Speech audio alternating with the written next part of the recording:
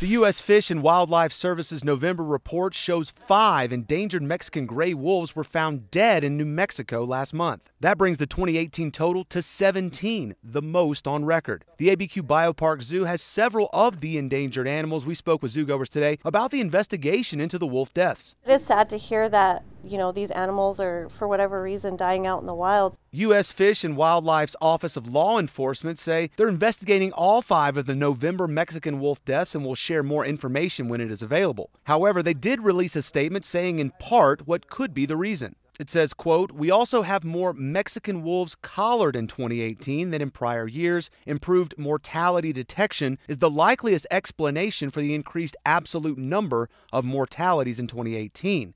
Therefore, we do not expect mortality rates to be outside of average levels." The Mexican gray wolf is the rarest subspecies of the gray wolf in North America and was almost eliminated from the wild as early as the 1970s. In 1977, the U.S. Fish and Wildlife Service initiated efforts to protect the species. Mexican wolves were released to the wild for the first time in the Blue Range Wolf Recovery Area back in 1998. Yeah, I really hope that they're able to figure out what's happening with the wolves out in the wilds, because we'd love to, any endangered species, it's sad to see them disappear. They're important to the ecosystem. Reporting, Brandon Evans, KOAT Action 7 News.